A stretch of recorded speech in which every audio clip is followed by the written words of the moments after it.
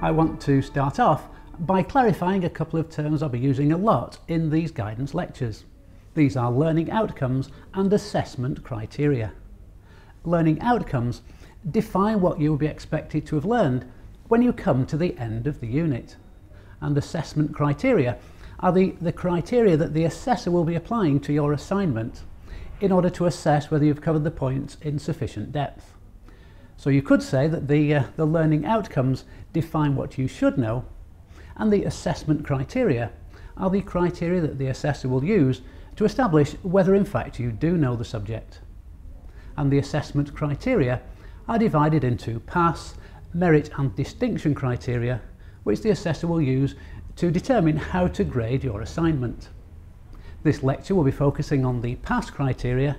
Merit and distinction criteria are covered in later lectures.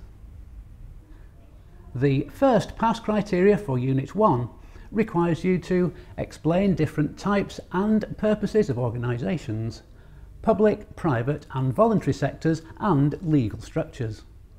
First of all, you need to write a very clear, succinct definition of the three main categories of organisation. That is public, private and voluntary organisations, and then explain the different purposes of each. For example, private sector organisations exist to make a profit for their owners and their shareholders, although of course not all this profit is taken out of the business. Profits can be reinvested or spent on research and development. Private sector organisations generate tax revenue. For example, about 18% of UK government revenue comes from corporation tax. The public sector exists to fund services like education, healthcare, social services, emergency services, the civil service and the armed forces. These are generally services that could not be delivered fairly if the main motivation was profit. And the voluntary or not-for-profit sector supports specific causes and helps the vulnerable in society, often where those working in the sector feel that government support is inadequate. And it also empowers people to really make a difference in an area that they are passionate about. The second part of this question asks you to explain different legal structures.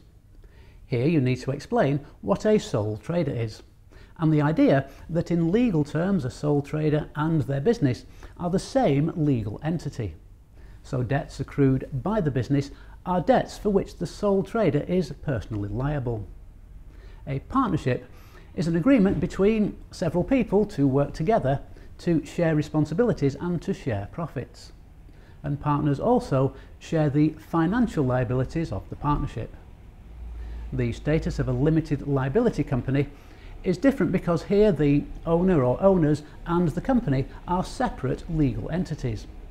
So the owner's liability is limited to the amount they have invested in the business and to any personal guarantees they have given.